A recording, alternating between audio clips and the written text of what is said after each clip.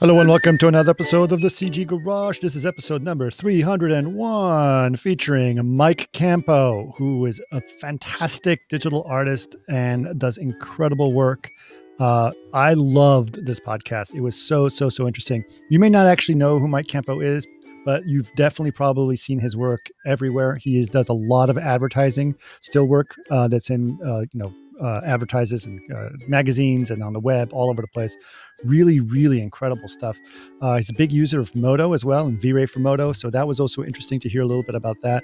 But I just thought it was really cool. Kristen, what did you think of Mike? Yeah, I loved it. I call it McDonald's for the win. When he was like 3 years old, he won the drawing contest there, and then it was kind of skyrocketed from that.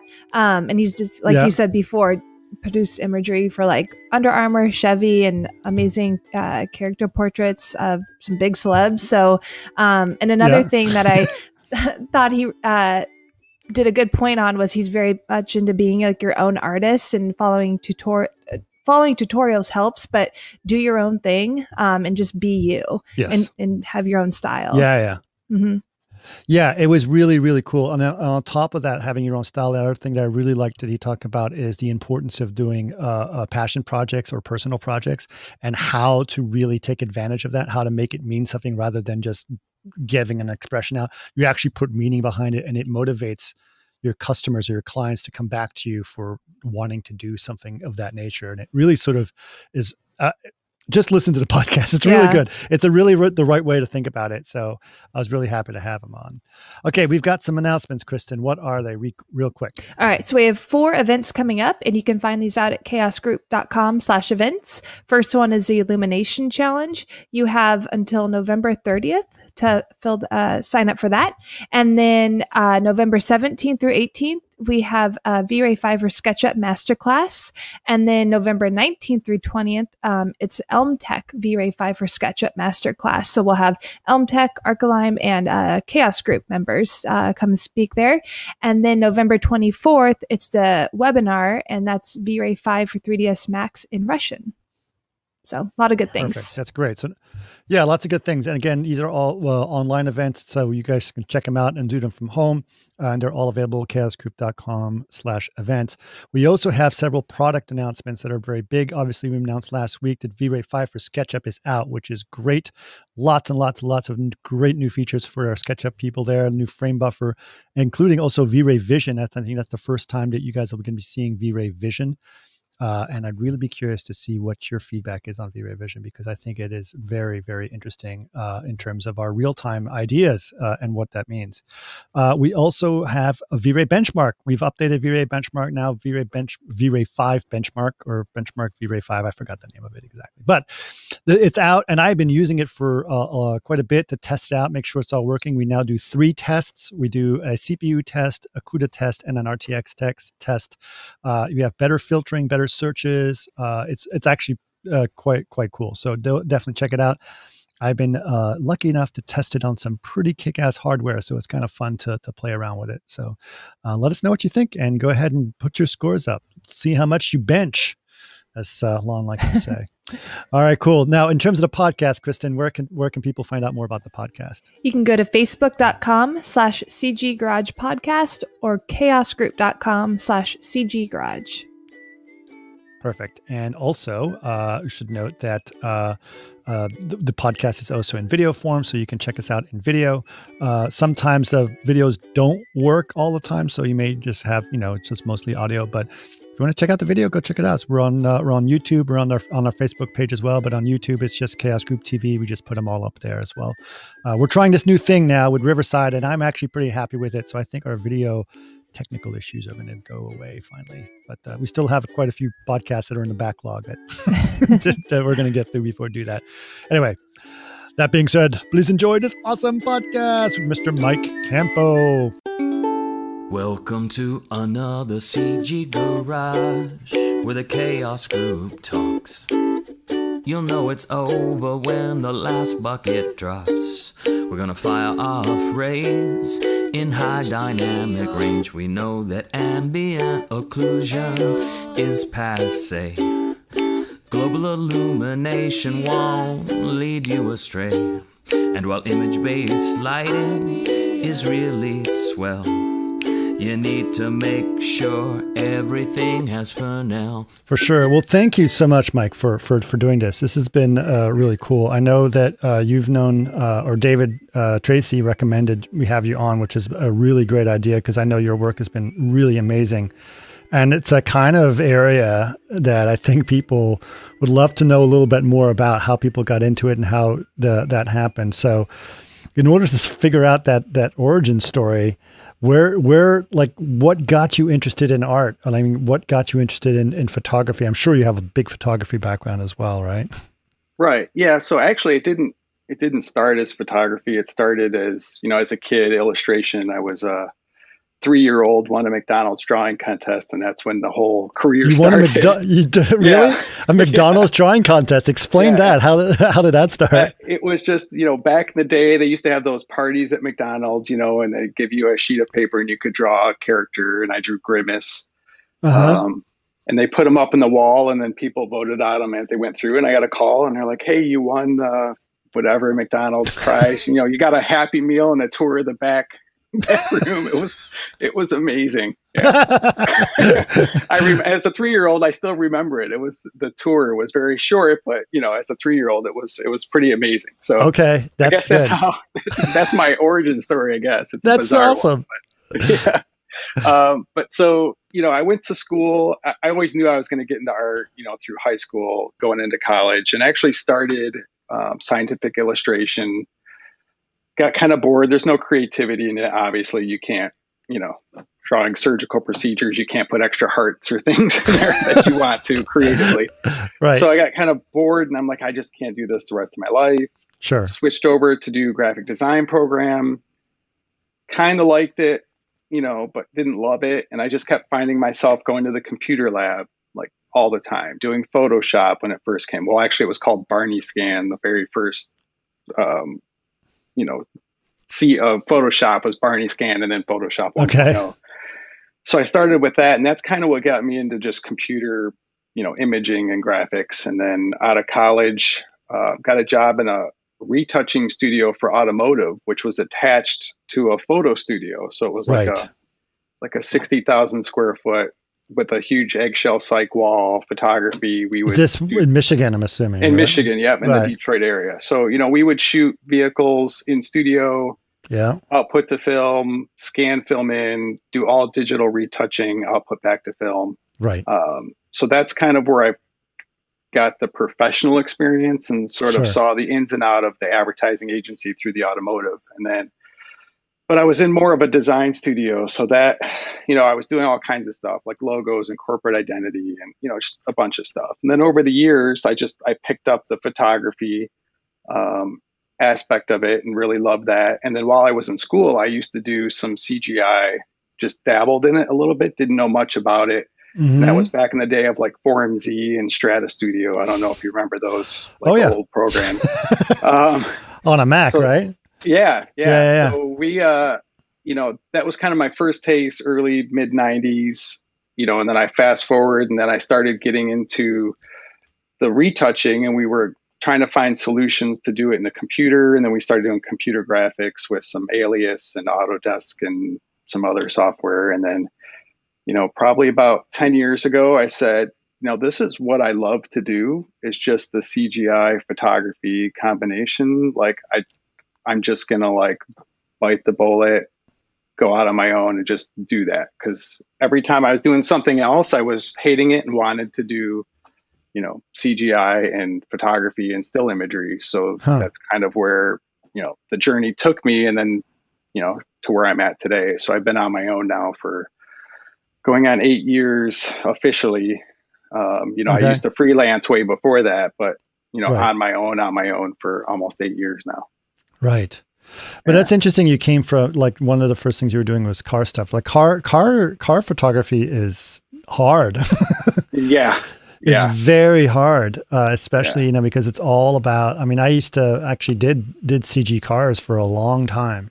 And I learned the hard way about how to get that reflection perfect on the hood of the car and getting all of the door handles right and the spokes. Yeah, there's a lot of tricks. Yeah, there's a lot of tricks for automotive photography. And when you're in studio, it's, you pick up a lot. And then trying to translate that to CGI, it's a little different. But, having that background and knowing it. Of course, I did 15 years of cars, so I'm like car burned out. Like, I don't want to touch another car in my life, but unless it's the right project. But yeah, I know what you're saying. I do know. I didn't do 15 years of cars. I did some cars, but not 15 years. But I can definitely sense that you get burned out. But what it does teach you, I think, is it teaches you a lot of discipline about certain things, right? Right. So I think that time was probably well spent to learning that discipline, right? Yeah. And especially, back when we were doing 8:10 film outputs, you'd work on an image and you'd output to 10, and then the art directors would look at it with a 4X loop on an 8:10 film. Like, we're talking 2000 DPI resolution, like at what they're looking at. So, they're looking at threads and seams. And so, yeah, it taught me sort of just that, the perfection and like you said, it was like the dedication to try to get that stuff, the details down. It was brutal, but it did teach me that. Yeah. Yeah. Well, so during that time, I mean, obviously I've seen your work, and it's really cool work, but you definitely have a style. You can see all those images have a style and have a look to them that are very kind of like, seems unique to you in a lot of ways. And so that took some time, I'm sure, to sort of develop and hone that style on your own. So what was it that it sort of inspired that? What are some of the things that sort of got you there? Yeah, I think, it's funny because I didn't set out to set a style or develop one through my work. I think it just organically developed. I just kind of, when I was starting out in my retouching years, and then I was going more into art, digital art, I would always start to critique work and say, okay, well, why do I like something? What is that I'm drawn to? And why don't I like something? I mean, just as important, like, oh, I don't like that. Well, why don't I like that? What about it that I wouldn't do, or how I would do it differently? Right. So I think just years of doing that, and sort of, it's the practice. I got to the point where I just do the work how I see it, and not worry about trying to emulate somebody else or do a certain style. I just kind of, create the image how I envision it. And then I think that's why all my work is uniquely me, because I'm not trying to pull other people's techniques or styles into my work. I might use it as inspiration, but I would say, go back again. Well, how would I do it? Or how would I do it differently? Right. So I think, it's funny you say that, because there's that hashtag same artist that's going around on Twitter, and it just shows like you put up 4 or 5 images, and they're supposed to look different. Like, oh, this is all from the same artist. Well, I put mine up and I'm like, yeah, I have a bunch of different projects, but I still think everyone could say, yeah, Mike worked on all of those, even though they were uniquely different projects.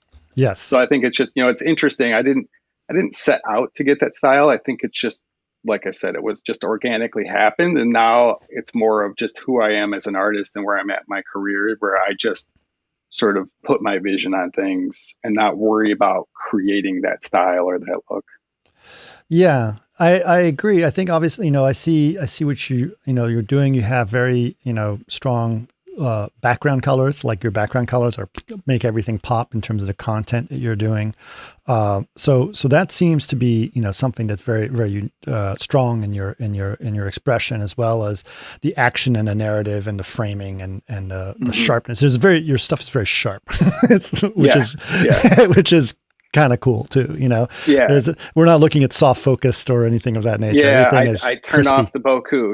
That depth of field is not, I try, that's on purpose too, that's, to help tell the stories that I tell.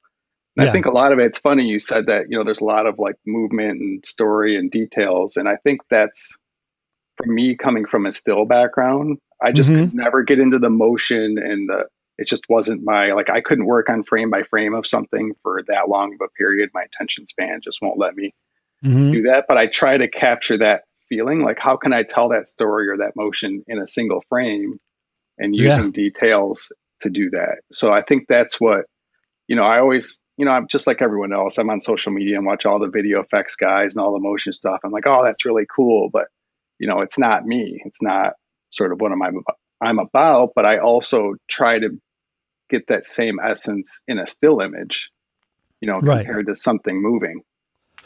Yeah, but let's talk a little bit about that. I mean, if people are out there, like you said, people are out there, they're on social media, they're looking at it, at things that other people have done. And then all they learn to do is to do things the way that person has done things, right? They don't necessarily find a time to learn their own voice and their own style.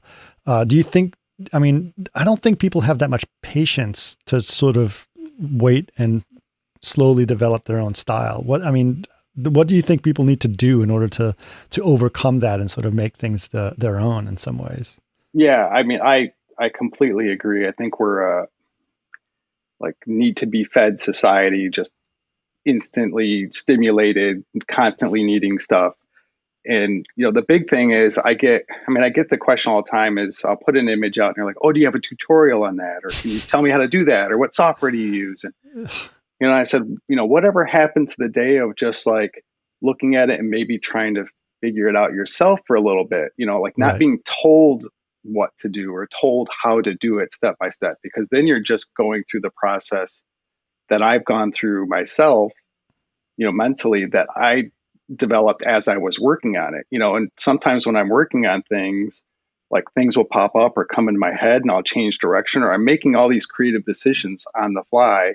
Mm-hmm. And people who are just doing the tutorial or following other people's styles or, things, they're not making those creative decisions because they're already made for them.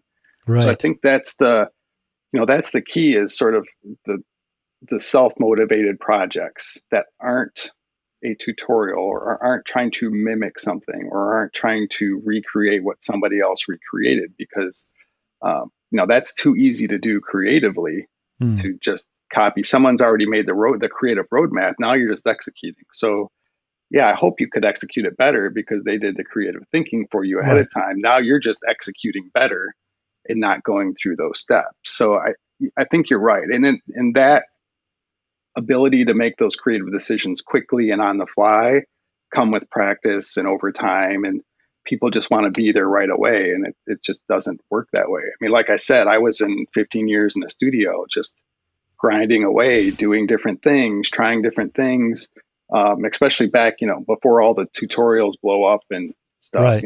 You kind of had to figure it out on your own. And that's, I'm kind of thankful that's how I learned in my career, is during that time, because I was able to explore and find techniques. And I think you were talking to Alan McKay the other time about, like the restrictions of software and hardware when stuff's hard and you have to really be diligent on how you set things up. And, is it going to take 10 hours to render, or is it this file going to take an hour? Or like, what are little workarounds to just work better and faster in the creative process? And I think that slowing down pace when I first started was really helpful. But again, you need patience to do that. I completely agree. I think it's almost just a result of all the social media constant, R&D, all these sphere tutorials and spheres and explosions on white and black and Houdini effects just floating all over the place. It's eye candy, it's intriguing. And it's like, oh, I want to do that. But then, in the end, what is that really getting you, or where is that putting you as an artist? Right. Yeah.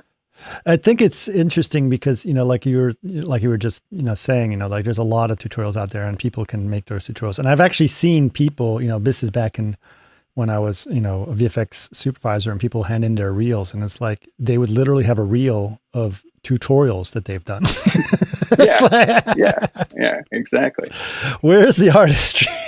That just shows that you know how to push the buttons, and that's not anything, right? So I think those are challenges. You sort of have to find a way to express yourself in some ways. However, I am going to slightly contradict myself here, because I do think it's important that, not important. A lot of great artists come from inspiration of other artists, of course, right? Mm-hmm. And so you mentioned, you looked online and you look at a lot of things. So you still find it important to go online and to check what other people are doing and see other things.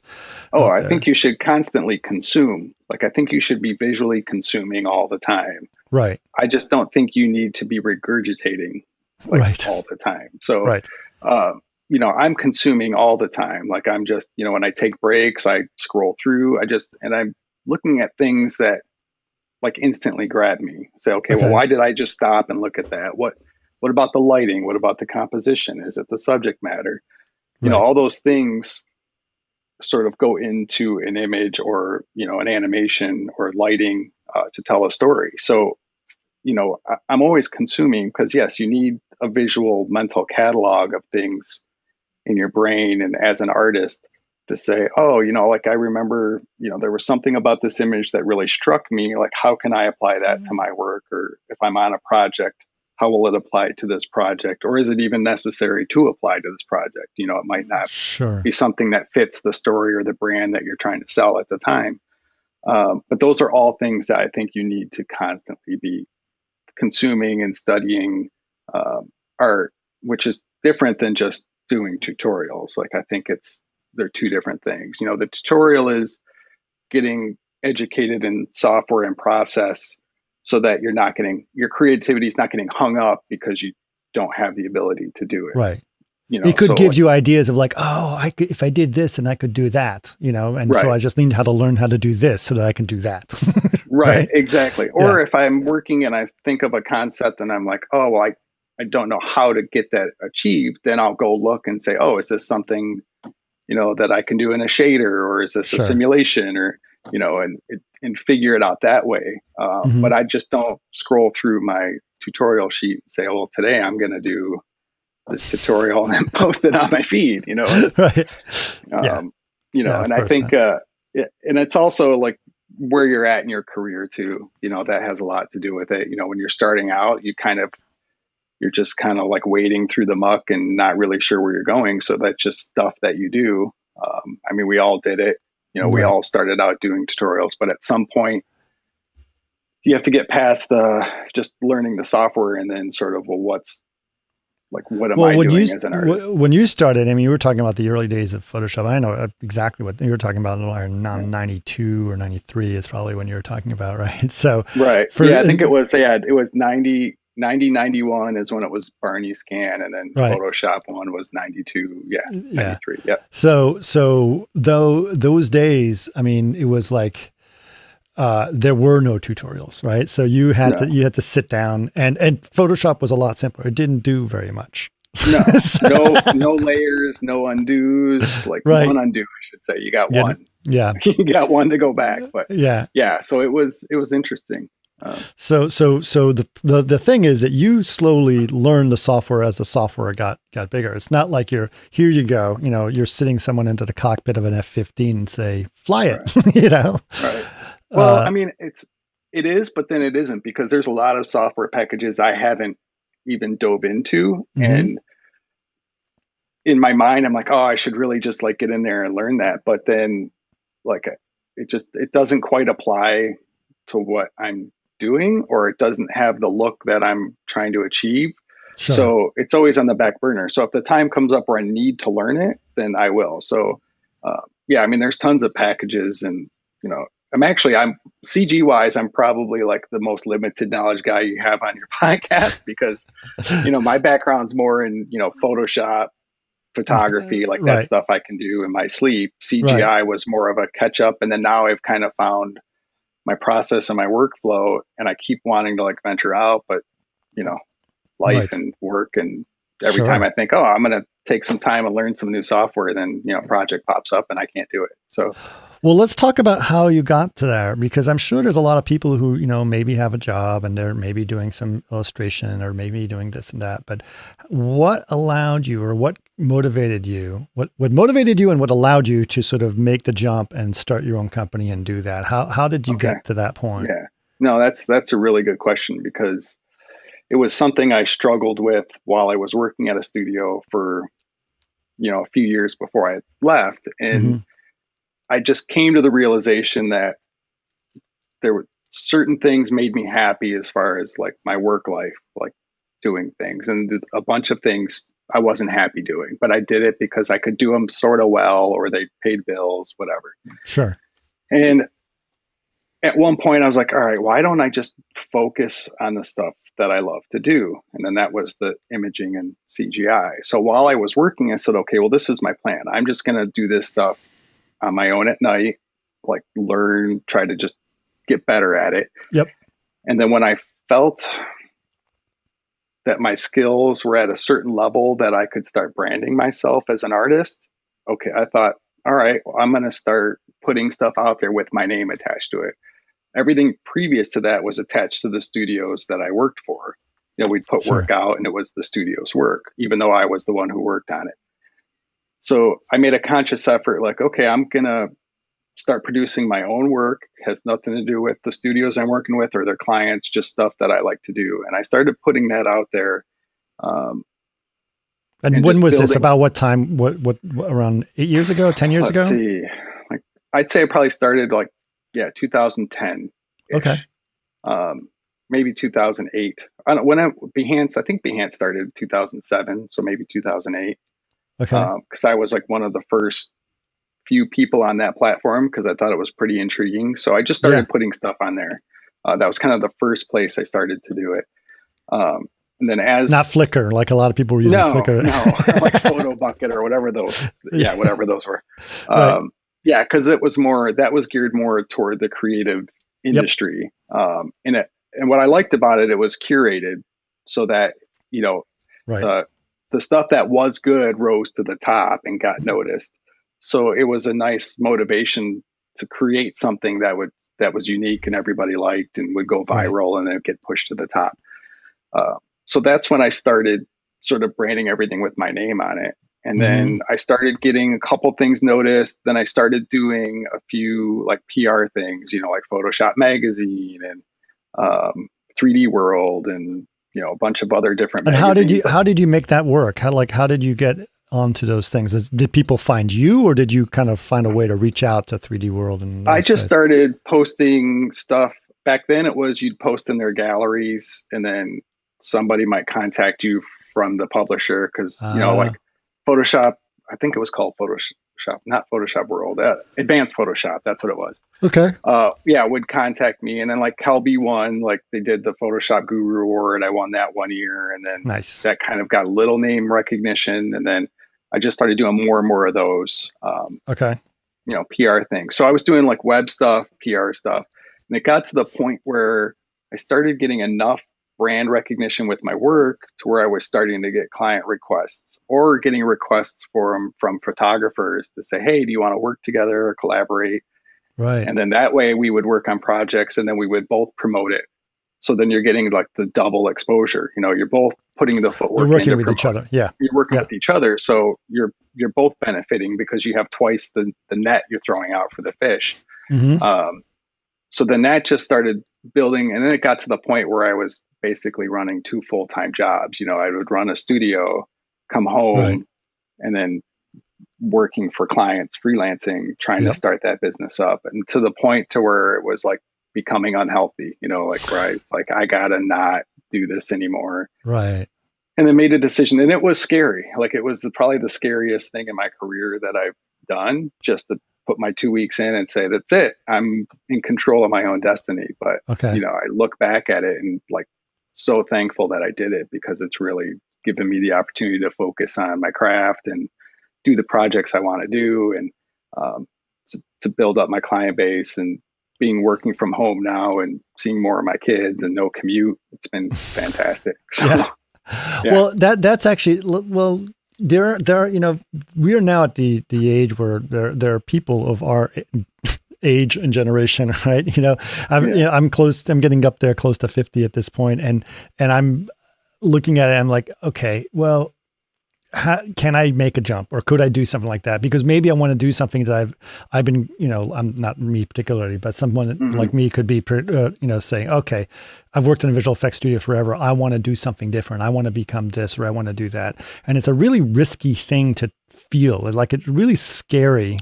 And you have a family, you have to support that family, right? And you're doing a lot of things to work on that. And What gave you the confidence, or maybe you just say, I'm just going to take a chance, but what gave you the confidence that you said, okay, I feel that I have enough client base now that I can do this?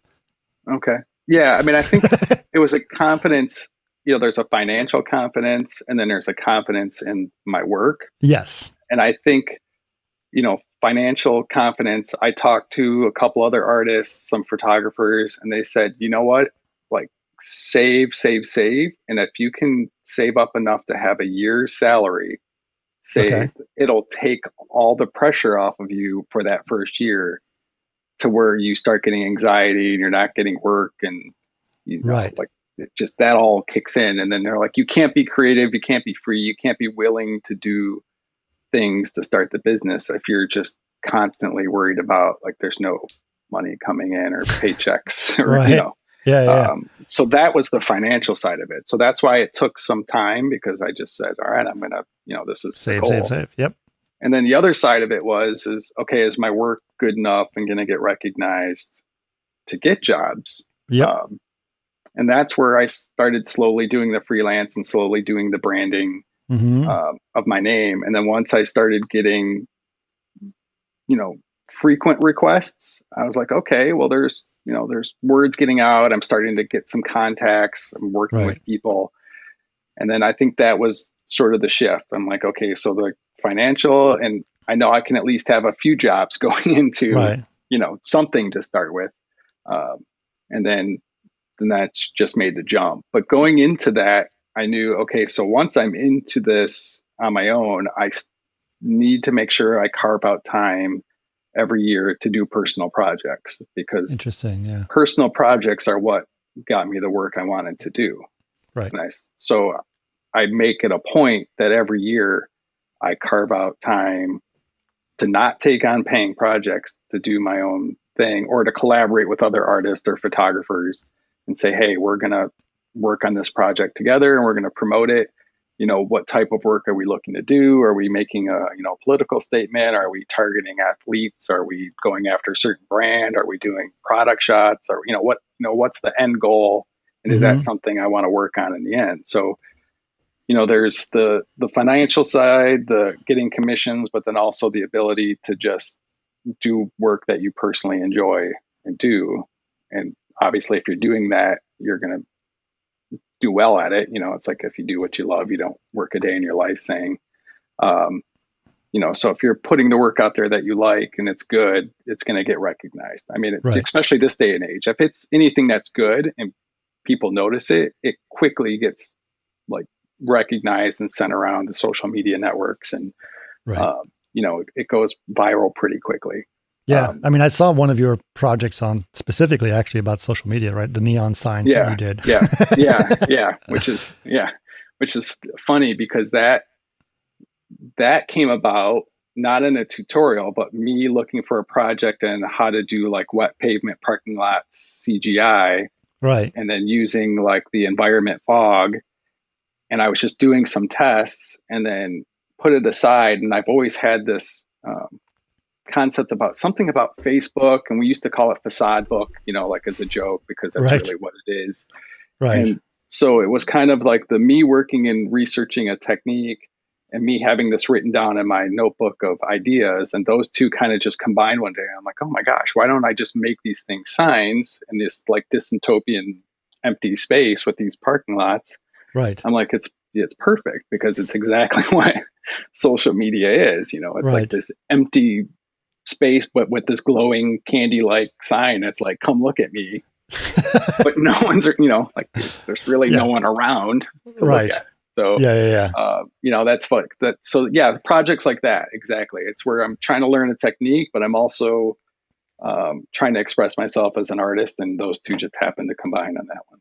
Well, that's not too dissimilar from Pixar, right? Like Pixar do their shorts, and their shorts are always like a way for them to try out a new technique, but it also is an opportunity to do a really cool statement of some kind, right? So I think that sounds interesting to always try to find that personal growth moment, be it professionally or emotionally or just trying out new techniques, right?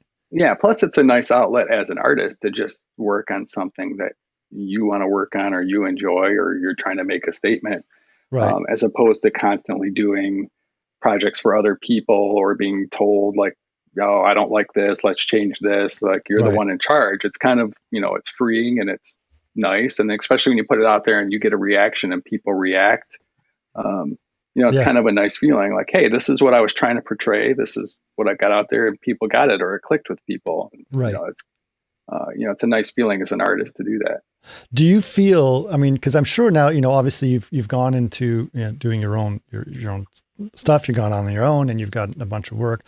Do you feel that doing the personal projects also helps you get new customers and get new ideas across, or? Oh, absolutely. Yeah. I mean, half the projects I do personally are to target paying clients for commission, try to do something that I think people would buy. And then the other half are just personal, like I want to do this for fun. Right.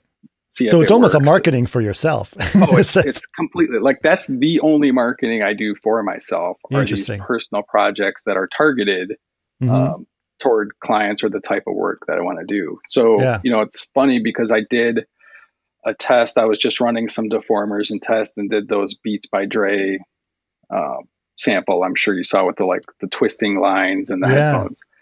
And literally the day I clicked post that, I got a call from Specialized that says, hey, we have this shoe that we want this airflow to go through.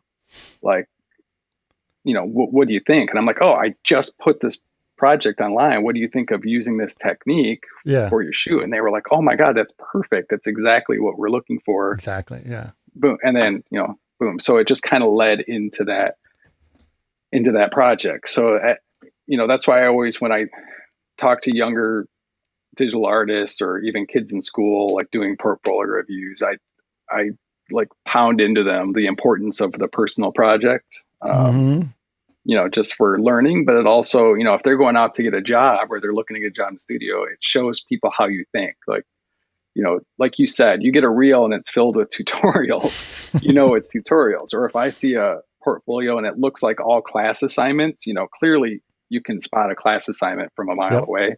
Yep.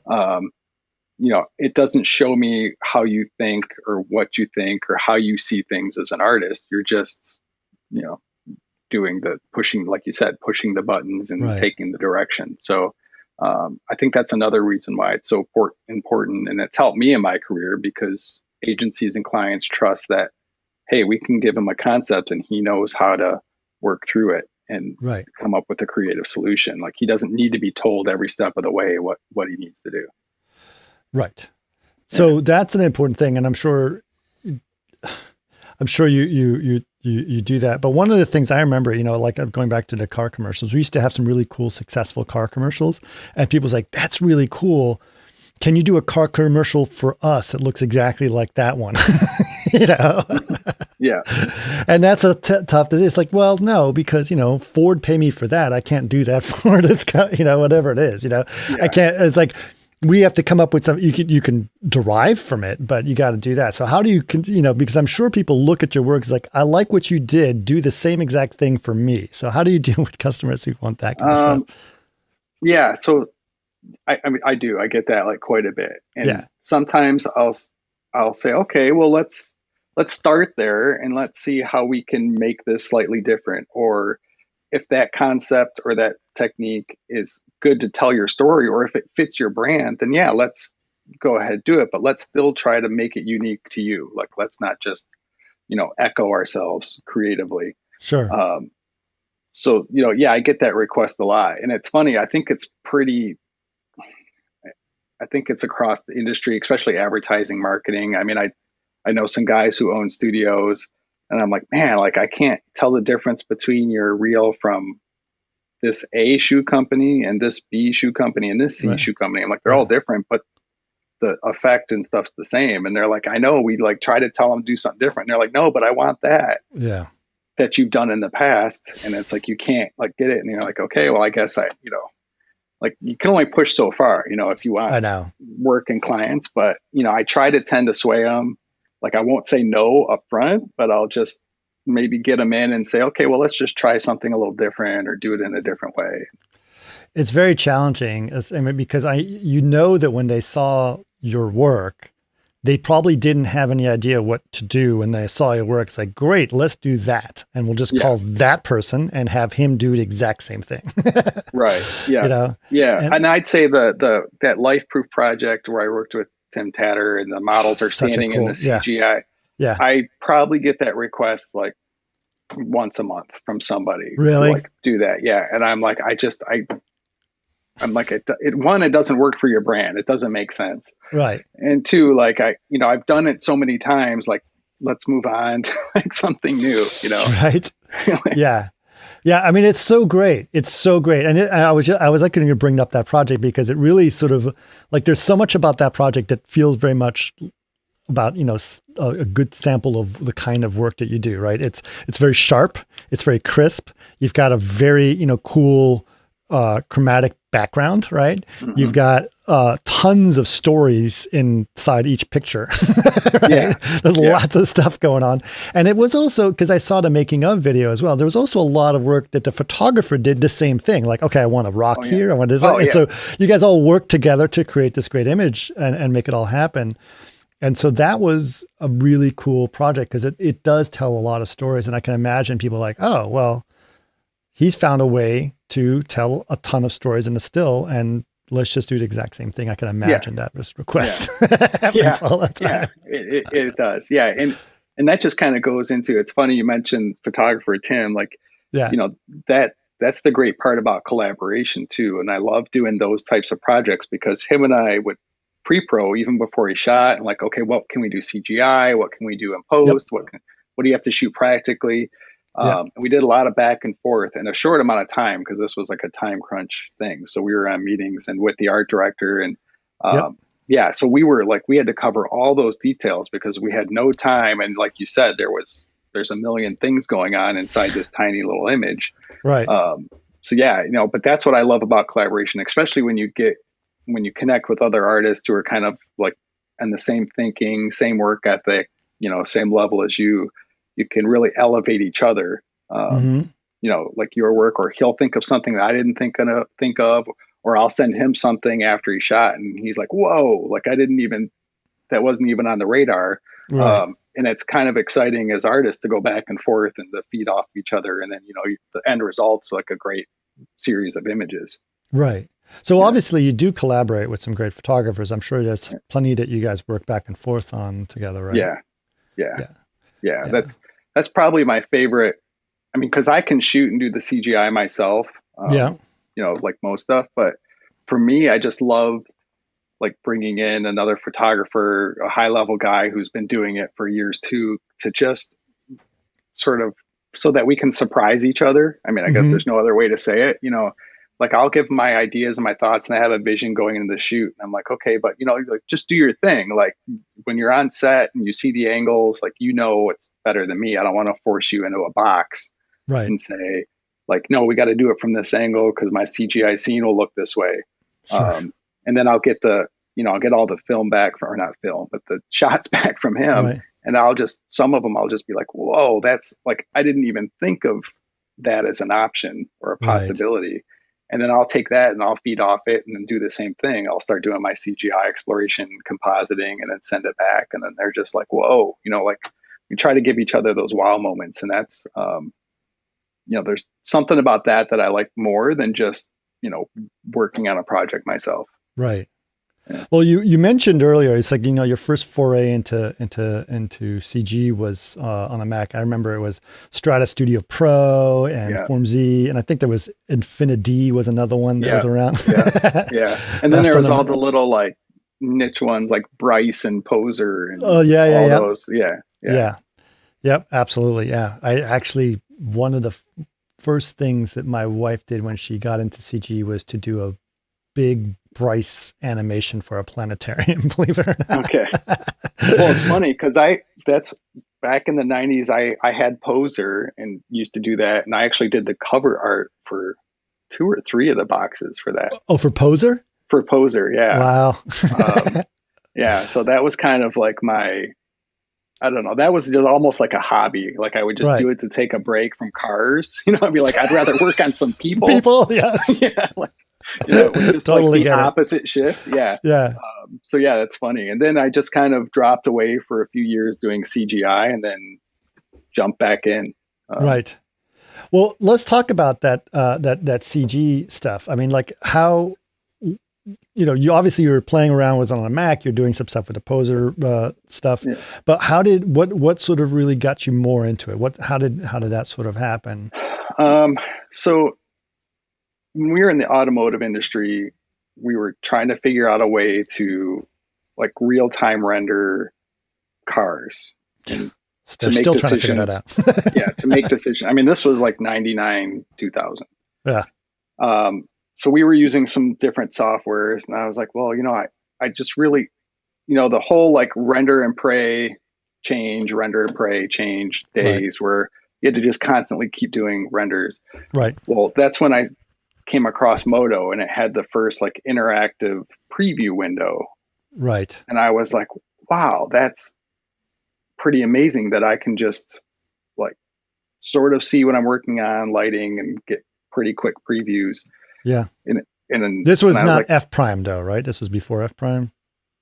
Yes. Yeah. Okay. Yeah. So I was like, wow, this has some possibilities. So I just and it was more for creative reasons than it was like, oh, I'm going to get into the technical CGI because that's where it's headed. I was just like, oh, like I like what I can do in CGI, but I just don't like the process at the time. Like it's all numbers and moving lights and settings and materials, and then you click and you hope you did it right, and you're like, oh, that's not even close to what I was thinking. Yeah.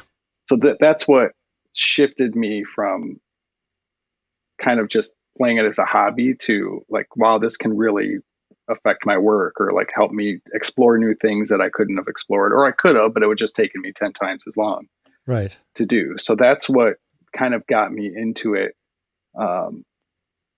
It was just that like that previewing and being able to sort of get feedback and see things as I was working on them and make creative decisions without waiting for stuff. And I just kind of progressed from there. And Modo seemed to be like something that you gravitated towards, right? At that point. Yeah. And it's because it was, we were doing some alias stuff. Like Autodesk had like a program called Showcase, which had real time like CAD visualization. Okay. We had some Maya, and I like knew my way around it, but I just didn't I never felt comfortable in it. And for some reason, Modo was more like a Photoshop based feel to it and the layers. And I was like, oh, it's intuitive to me. Like I wasn't a node based person. I was a layer based person. Got it. So it just felt natural to me. And I picked it up super quick. I mean, like from never opening it to, within a month, like creating projects in it, like fairly easy. So that's why I just gravitated to it. It just, the UI and at that time, I don't even think like Cinema 4D even was out yet, or if it was in its infancy. Cause that's when, it was like Lightwave / Modo. Yep. So like when that whole thing happened, that's kind of when I jumped in. Huh. Yeah. Well, that's cool. I mean, Modo is, I know there's a lot of hardcore Modo people out there and they really love it. Obviously, modeling tools in Modo are. I was going to say the modeling. Good. Yeah. Like my modelers, like the guys I use just love Modo. I mean, they can fly in it and there's just tons of just intuitive tools and how it works. Yeah. Guys just love how easy it is and it plays well with everybody. Like you can import, export just about anything in it. So. Yeah, and just exactly like you said, I know still a lot of people who are doing basically, some of the old Lightwave guys who are sort of left Lightwave, but they stick with Modo for the modeling and then bring it into whatever 3D package they do for other stuff. But you were, I mean, I remember one of the things, you were one of the when we made V-Ray for Modo, you were one of the first really big hardcore adopters of that program and made that work. I mean, what was that like? I mean, what got you motivated to try to use V-Ray in that area? I just love the look of the GI and just the feel of the renderer. It's like every render has its own kind of look to it. Of course. And for me, it was just that extra little level of realism that I could play with and had control of that the Modo native renderer at the time didn't. Right. So that's what kind of made me jump into it. And then as I got deeper into it, I mean, just the more I, like the flexibility and the ability of the ray tracer and the GI, and right. And then moving on to Moto next and the hybrid rendering and all that stuff. So, so it's been keeping up.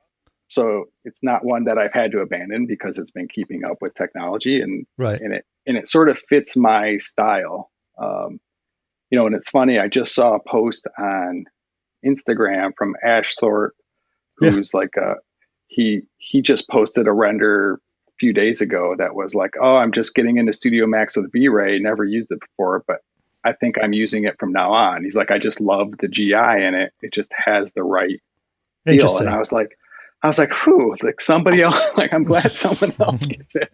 Thanks, Ash. Yeah. It was nice to hear, because it was almost the validation, like, because I've gotten questions like, oh, well, why do you use it? And I'm like, it fits my workflow, and I just like the look of it, Well, listen, I'm not necessarily, I work for Chaos Group, but I also know that everyone has their own style and their own look, and there's certain things that you're gonna do. And,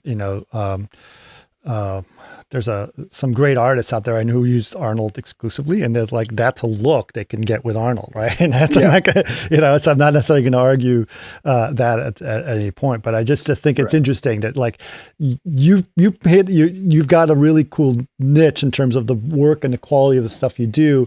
Like I said, you have a style that's your own, and then that shows. And there's like, now that's a kind of interesting thing, because it's a combination of Moto and a combination of V-Ray, and I think, not to say that people need to pick those up, but I'm saying that tool set fits your work way of working. That seems to be pretty cool. And that's by design too, because it's what I'm looking to achieve in my images, because, I've dabbled in other renderers and other things, or I can see what everyone else is doing, and I'm like, that's not me. I mean, it's cool, looks great, but that's not my work.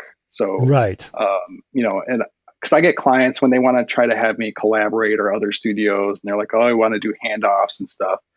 And they're like, well, what do you work in? And I'm like, well, this is what I work in. If you want the image to look like my work, like this is my process, and this is what I use. So, if you want me to hand it off to someone, that's, they're going to have to recreate it on their own, because I'm not, it doesn't work, I don't work that way. So has anyone actually tried to take, I mean, obviously I'm sure that a lot of people approaching you because they love your style or love what you do. Has anyone ever tried to approach you and say, we like to do what you're doing, but we want an animated version of it, or we want an animation of it? All the time. I can imagine. Yeah. I mean, almost on every project, and, which gets me into the, like I need to learn video effects animation, but my brain just doesn't work that way. So I will reach out to some studios. I mean, I know guys who are like in video production and video effects, and can do it. And if I do the still, it basically, that's the style frame that the client will take, and we'll have the animation handle it from there. Oh, so you become like a concept artist at that point. So at that point, I do the finished still, and then I can hand off assets, models and stuff, so that at least that's the same. I mean, they're not going to get my full scene file because it's not compatible with their pipeline anyway. And they'll just use that as like, okay, well, here's the starting frame. Let's match it, but in motion. So that does happen, and it's happening more and more. Really? So And like I said, I'm not going to do it myself. I don't plan on it. It's not a thing I want to do. But I will work with like studios and do a handoff, and that seems to work pretty well too. So you picked up some of the, what came first, photography or CGI to you? Photoshop, CGI came first. Okay. And then while I was working in the studio, I was just around photography all day long. Right. And just kind of picked it up, and then started getting some equipment and, practicing on my own, shooting at home. I have my own home studio, lights and everything. And, and actually I dove deeper into photography to help my CGI. That's what I was about to ask. It's like, how did you use one to learn from the other? Like, what was the connection there? So I said, okay, I'm going to get in the studio and start shooting practically using my lights and modifiers. And then I would get in the CGI and I say, okay, well, what's the equivalent of this modifier I'm using compared to when I'm using CGI? Right. What's the limitations of one? What's the advantage of one? Mm-hmm. And how can I match them up to look similar, like they were in one shot? And that's what sort of taught me the compositing and blending the two things, is making sure that I'm consistent with those lightings between the two. And then if I'm working with a photographer, I can portray that or say, hey, what was your light setup? And I can mimic that, in CGI. You develop your language that way. It's right. So I can say, oh, what did you use? Was it strobe? Was it a square, softbox? Was it a beauty dish? Whatever. Right. And then I can translate that to when I'm doing CGI. Right. Yeah. Well, that's pretty cool. Do you get actually, when a photographer, do you try to have them do a reference frame of the lighting for you so that you can see what they lit it with or how it was positioned? No, I mean, I can generally look at a photo and tell which modifiers and stuff are being used on it now. Like I've gotten to the point where I can say, oh, they used, a soft fill or a negative fill in a beauty dish or a softbox or whatever. But I will still, ask them, maybe some camera settings if I don't get the data from the actual shot. Right. Like you might get the metadata, lens. Right? Yeah. Yeah. Like, you'll get the EXIF file. Right. So at least I can, but even camera backs, because they'll be shooting on one camera back and then the client wants this huge square piece of art. So then the camera backs don't match. So it gives you a general idea of setup. Gotcha. But then I'll just ask them, generally like what they use. Or if I know the photographer really well, like Tim, like I kind of just know how he shoots anyway. So it's like, it just kind of goes unspoken. I know, I just look at his photos and I can tell, sort of the setup. Yeah, that's cool. Yeah. That's really cool.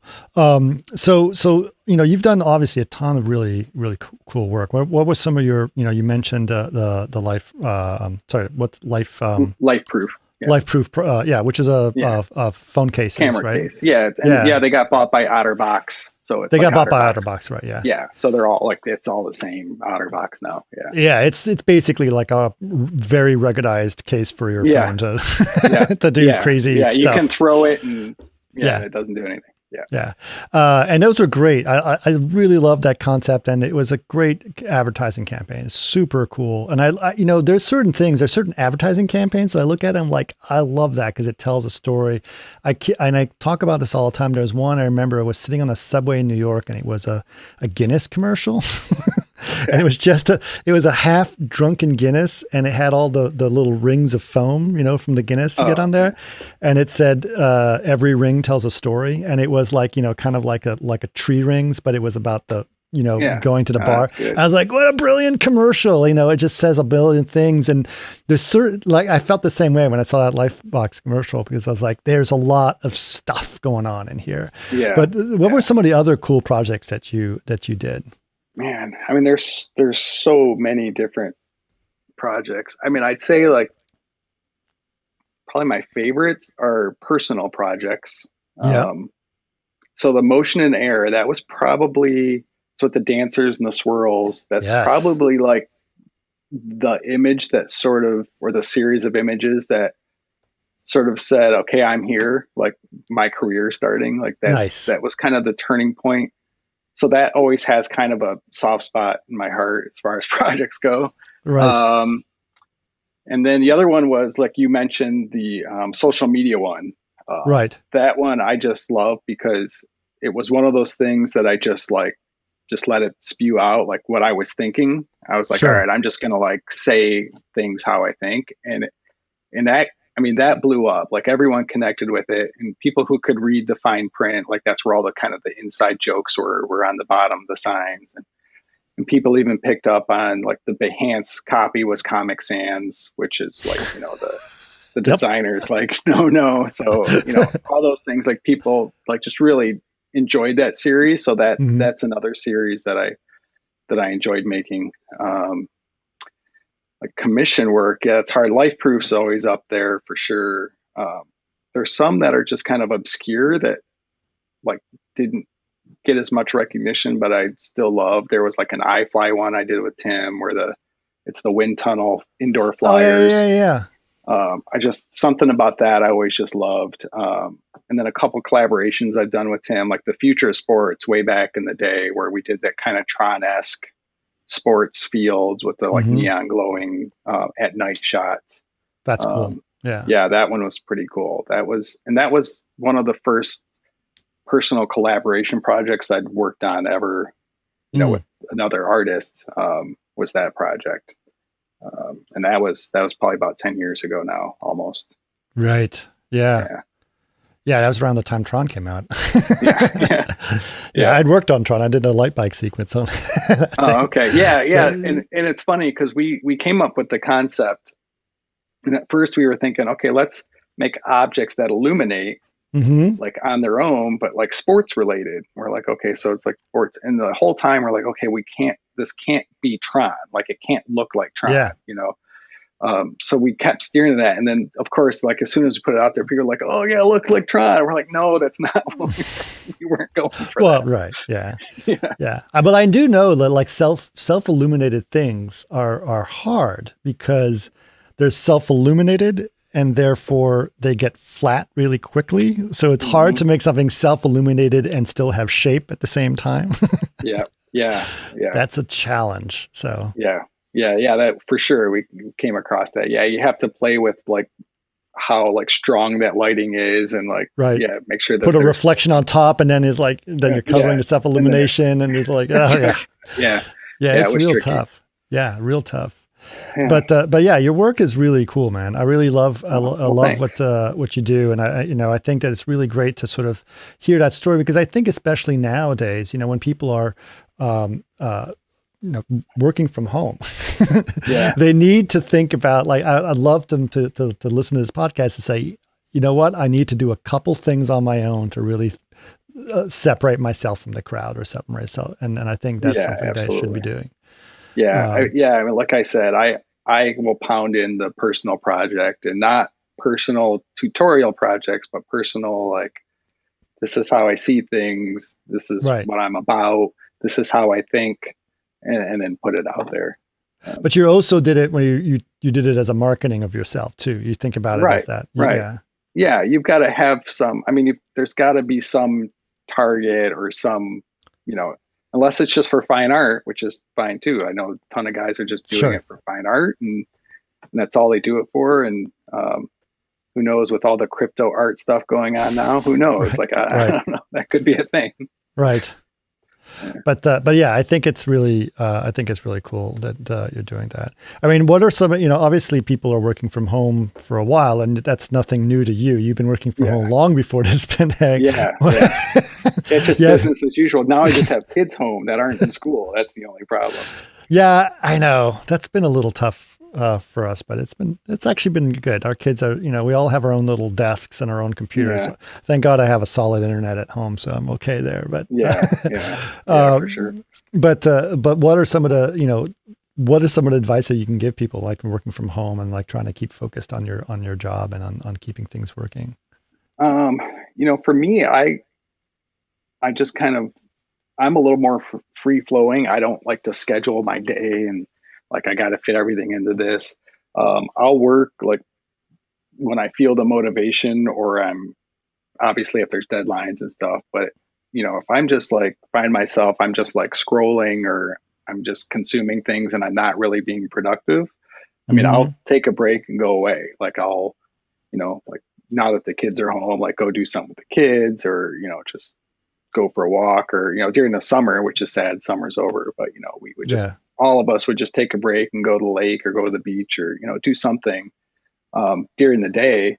Cause I'm like, I can always come back at night and get stuff done. So I would always make sure I just take breaks, just like mentally and creatively. And then keep in mind, like, well, there's no commute now, so you have that extra time. So like allow yourself to have that extra time. I mean, early in my career, I used to work like crazy hours, like all-nighters stuff. And, like I said, when I was trying to do both, and I'm like, it's unhealthy. Like you just can't keep that up for a long period of time. So I've learned to say no to a lot of things, to give myself breaks, like not stress myself out, because like it takes a toll on you, like mentally, physically. Like if you're just trying to like burn it at both ends for, it's that crunch time, like nobody likes it. Right. And I don't like it being promoted as a positive thing in the industry. I think people need to have some balance. Like you got to put the work in and work hard, but you also need to like take a break and let your body and mind sort of heal in between too. Right. Yeah. I mean, I remember my friend Victor, who's in Sao Paulo, Victor Hugo, he basically was telling some things like, it's great to be your own boss. It's like, it's terrible to be your own boss because like when you're not working, you can do whatever you want because, it's like, I'm not working because I decided to take a break. And it's like, but now I'm not working and oh my God, all the work's piling up, Yeah. So you still have to kind of manage your off time and on time at some point. Yeah.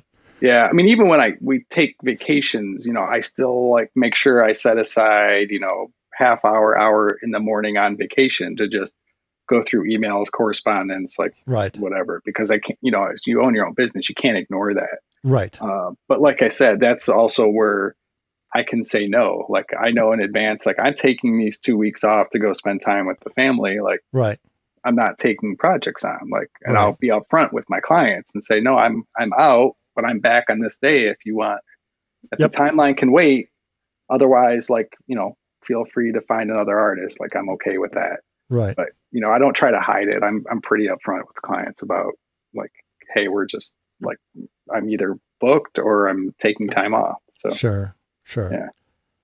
Well, that's cool, man. That's really cool. Listen, this has been a great conversation. I've really been able to learn a lot from you, and obviously your work is really cool.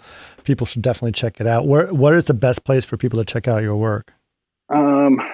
MikeCampau.com, and then my Instagram is @MikeCampau, and then obviously on Behance. On Behance as well, That's where I feel like most people follow me is Behance, and then everything else is kind of secondary. But so Behance is just /Mike Campau as well. Right. Perfect. Cool. Well, thank you so much, Mike. I appreciate it. All right. Thanks.